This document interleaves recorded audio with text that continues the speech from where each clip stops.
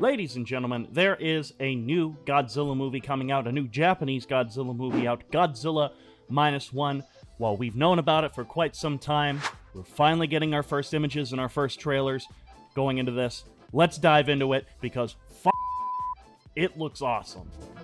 I have made it no secret, especially now that all this stuff has come out, I'm more excited for this than I am Godzilla X Kong, by far. I kind of hate the fact that I sort of fall back on the saying, because I don't really believe the saying is true, but as of late, it's really been proven that the Japanese just know how to do Godzilla right. He is their baby, it makes sense. Sort of like how we over here in the United States, we know Kong quite a bit, because he's our baby. Godzilla's Japan's baby. So it kind of makes sense that sort of idea would kind of permeate over there. Though I do find it interesting, I thought that this was going to be called Godzilla Zero. I don't know if that was an official title for a while or not. That's what I always thought that this movie was going to be called, was Godzilla Zero. I don't really know why that popped in my head, but I wasn't expecting to see the title come out as Godzilla Minus One. If anybody knows why they changed the title from Godzilla Zero to Godzilla Minus One, or even if that was a thing, I don't know why that was in my head. Maybe I'm going through a bit of Mandela right now, but please let me know in the comments. Now, I'm actually a fan of this director, Takashi Yamazaki. Not for the movies, though, that a lot of people think that he made. Now, as you can tell, I'm a history buff. Look at my my collection shelf behind me. I am a historian, and I make history documentaries now almost exclusively for a living. What I find interesting about this movie is that it's been made no secret that this film takes place in the immediate post-war Japan, which is new. This does not take place in 1954 up. This takes place directly in post-war Japan. So we're talking 1945, 1946, even during the American occupation of Japan. And what gets me excited about this is not the fact that I'm interested in history, and clearly Yamazaki is also interested in history. Look at some of the movies that he's made. But this, again, fits in line with the Reiwa era very well. And that is where the Reiwa era is very willing to try to experiment with, what does Godzilla mean? What does it mean to be a Godzilla movie? What makes a Godzilla movie? And they're willing to experiment, for good and for bad. For example, I think in the anime trilogy of movies, that wasn't handled the best, but I at least thought the universe was interesting, and it was definitely a new take on Godzilla. Godzilla Singular Point, definitely a new take on Godzilla that I greatly enjoyed. Shin Godzilla, the same deal. And that gets me so excited, especially when Hollywood seems to be very content with going with the bare bones, basic, generic stuff that we've seen before when it comes to our giant monster movies. I actually have not seen Yamazaki's most famous two films, and those movies are always Sunset on 3rd Street. Of course, I have, of course, seen Godzilla's cameo in the second movie, but the two movies of his that I have seen and adore, I just love these two movies to no end, are Eternal Zero and The Great War of Archimedes. Eternal Zero is about, kamikaze pilots, and The Great War of Archimedes is about the building of the Yamato ship. It's a very bureaucratic, heavy movie. They scratch an itch for me that I really enjoyed, and they're just visually good. The acting's good, the writing's pretty damn good, the music's phenomenal, and it clearly shows that Yamazaki has a great interest in Japanese World War II history, which could bite him in the butt, because if you look at some of the people that have written some of his scripts, they belong to the Japanese revisionist group, which means that they deny things like the Nanking Massacre and basically think Japan did absolutely no wrong during the Second World War. I don't have any proof to think Yamazaki thinks like that, because Eternal Zero is quite a damnation on Japan at the time, but it is a little worrisome, considering the fact that Yamazaki is kind of known to hang around with those crowds of people. If you want to learn more about that, if you're actually curious about that, I did an entire video about it, on how Japan views the Second World War, and basically a study of their historiography, going from the post-war Japan all the way to the modern day.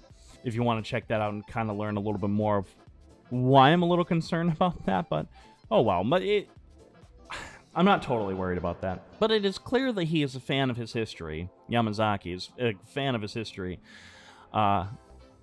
Which is definitely an explanation as to why Godzilla's coming where he's coming, you know? It definitely sort of explains that. Now, in terms of that trailer is actually 100% what I thought it was going to be. Because it's going to be like the first Shin Godzilla teaser. We're going to see people running, we're going to see a giant foot come down, and we might get a little glimpse of what this new Godzilla looks like. And that's exactly what we got. It doesn't even really reveal the plot, other than that it kind of gives away that, yes, this is immediate post-war Japan. Now, it does indeed have a confirmed U.S. release date for December 1st, 2023, which is awesome. I don't remember Shin Godzilla right from the get-go getting an official U.S. release, so it is quite clear that someone over there has some good faith in this movie and thinks that this movie will make at least some money over here in the West. And I'm guessing the release itself will actually kind of look a bit like the Shin Godzilla release, which was awesome. I went to that film twice. I saw that twice in theaters. But unfortunately, because of where I live now, that probably means I won't be able to see it until it comes out on Blu-ray, which is unfortunate. So I'll probably be a little bit late to the game when it comes to me discussing this movie and talking this movie and being able to digest this movie, kind of like how I am right now with Shin Kamen Rider. I still haven't seen Shin Kamen Rider, and I desperately want to. Now, the real meat and cream of all of this is the Godzilla design itself. Now, SH Monsterarts, they released their toy fully revealing the design of this new Godzilla, but I do like taking a look at them because they're a really good look at what these designs are, where their flaws are, where their strengths are, and stuff like that. And let's actually take an in-depth look at what works with this design, because quite frankly, it is a fantastic design. Like, look at this. This is fantastic. I'm going to scroll down here. Like, I look at this design, right? And you know what's the first thing that immediately comes out to me? This is extremely Heisei, believe it or not, especially in the head. And, you know, the head and the chest and stuff like that, that's very Heisei. And I didn't realize I was missing Heisei Godzilla designs until I came across this, and I was like, wow, that was an itch that really needed to scratch. Evidently, this is actually designed by Yamazaki himself, because if you look at this design as compared to what appeared in Always Sunset on 3rd Street 2, and then you compare the Godzilla ride that came out, all in which he had his paws on, it's almost like this particular Godzilla design has been slowly evolving to what it is now. It's been going through trials and errors. Because if you look at this design to the ride, and then from the ride to Always Sunset on 3rd Street 2, you can see an evolution. They are clearly the same basic design, growing and changing and evolving as Yamazaki has gotten older, and this appears to be the final outcome of that design, which the fact that he's worked on some video games, I know he has at least some graphic designing background and stuff like that, it doesn't surprise me that he would be working on a Godzilla design, especially considering the fact that he is a rather big fan of the franchise. But, like, this angle looks great. Like, I really love this angle, but it's this. This is my only complaint with this design, is I don't really care for those spikes. They look great from just about every angle except these two.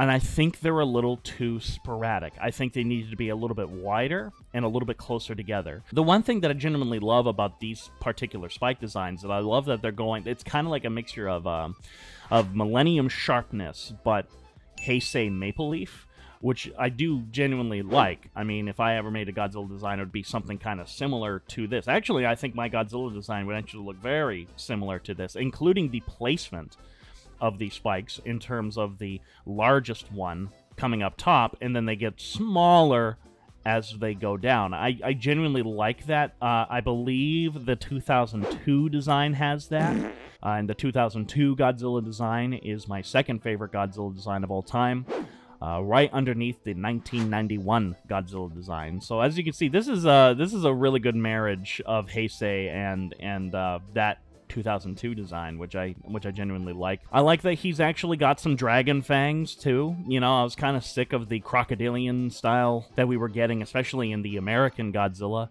and the sort of insane shark-like teeth that we got within Shin Godzilla. I like that it's quite clear he's got some dragon fangs here. It's a single row.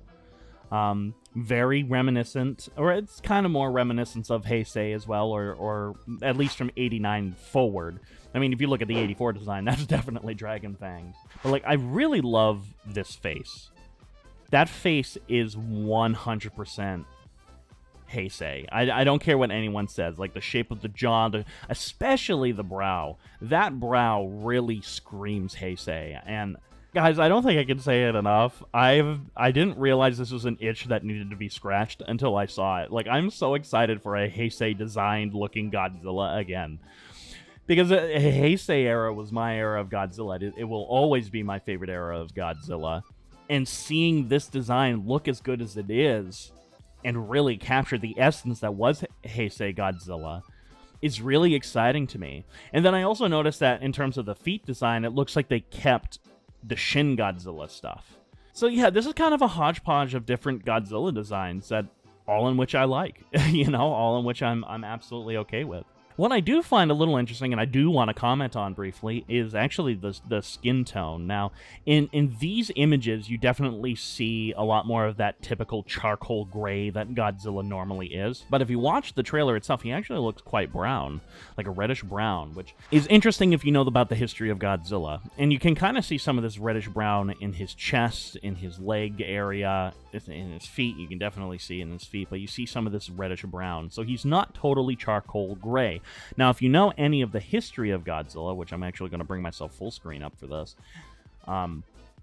if you know anything about the history of Godzilla, you'll know of the story of Bob Burns coming across the Godzilla Raids Again suits for both Godzilla and Anguirus. Interestingly, he described the skin tones of Godzilla and Anguirus as a reddish brown, not charcoal gray. And that's actually the color that I think these suits kind of were until, of course, color film came about, and we got King Kong vs. Godzilla, and that sort of solidified the charcoal gray coloring. Considering the fact that this movie takes place immediately after World War II, so we're talking, again, 1945, 1946, which is before 1954, it'd be interesting to see that this Godzilla is actually that sort of brownish red again, so it might be a little bit of meta stuff going on there. I don't really know if that's true or not. I'll be interested to know. At least in terms of the coloring in the film, the color coding, they certainly made him look a reddish brown. These toys are clearly more charcoal gray, so just an interesting observation. I'm probably reading too much into that. Who cares? You know, this is a speculation video. I don't normally like doing these videos because usually whatever I talk about ends up being completely and totally 100% wrong. So my final thoughts to sum up all of this. I am stoked. I am so stoked. Japan knows how to do Godzilla. I have faith in the director. He is a good director. He's very good at formulating a story. He's good at handling humor. He's good at handling dark, serious topics. He's good at handling bureaucratic double talk. He's a good director, guys. And I think Godzilla is once again in very good hands. In fact, I haven't been this excited for a couple of movies for a very long time. So look at this. In November, I've got Napoleon, which is my bread and butter. And then you have Godzilla Minus One come December. I am a happy boy right now. So tell me in the comments what you thought of Godzilla Minus One. What do you think? What are your fears? Are you nervous about this movie? Are you as excited as I am? Let me know. What do you think of this design? I'll put a link to this article in the description as well, so you can see exactly what I'm seeing and sort of digest it on your own pace. This is Adam Noyce of AN Productions saying,